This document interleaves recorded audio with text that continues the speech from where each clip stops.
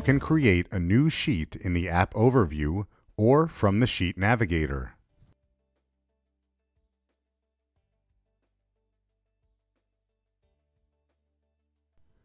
Give your sheet a title and a description. You can also change the thumbnail. You can use one of the default images or an image of your own. When done, open the sheet by clicking on it. You can create a dynamic sheet title based on an expression. You can also modify the grid size of the sheet. There are 3 sizes: small, medium, and large. This will ensure that your visualizations are properly aligned.